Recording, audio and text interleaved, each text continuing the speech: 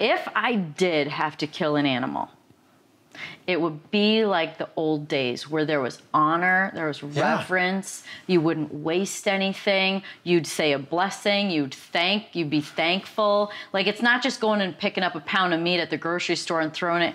There's a real connection to the animal and the gratitude for this food to live. So there would probably be a far different experience around hunting if I had to do it, because I probably could do it if I had to, but I bet I would feel a lot different around the whole experience of it, and there would be almost like a ceremony. I wish that more people hunted for this reason. It changes the way we relate to our meat.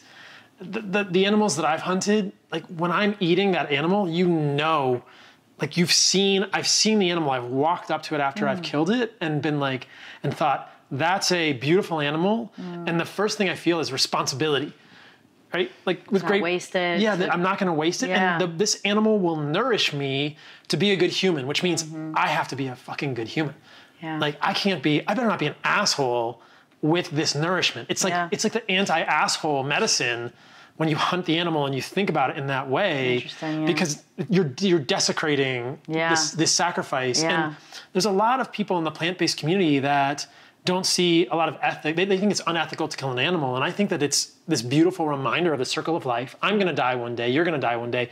We will all be food for something, whether it's a fungus or a worm or a shark, hopefully not, or a crocodile or something at some point. That's a trauma. Yeah, that's right. Need to be food for the fungi. Yeah, maybe food for the fungi and the worms or whatever, or dump my body in the ocean.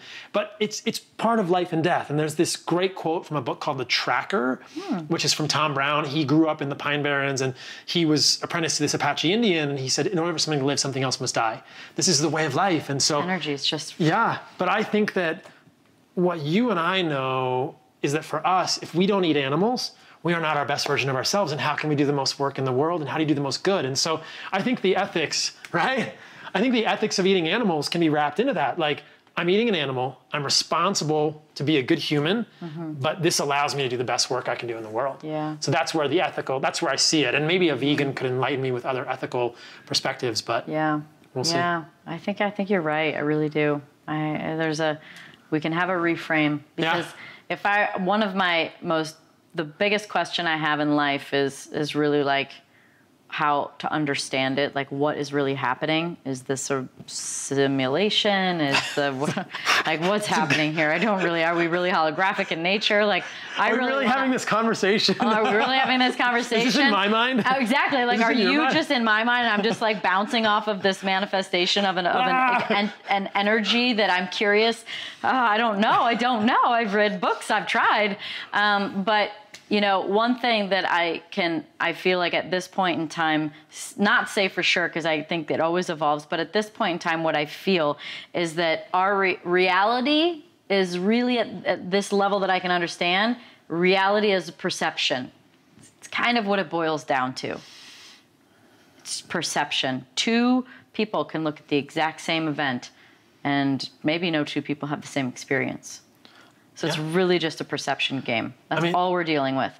And so changing the mind, the framing and the perception around meat, around vegetables, around ethics, around how to take care of your body and what's important and how fast you need to be going in life, slower than 240.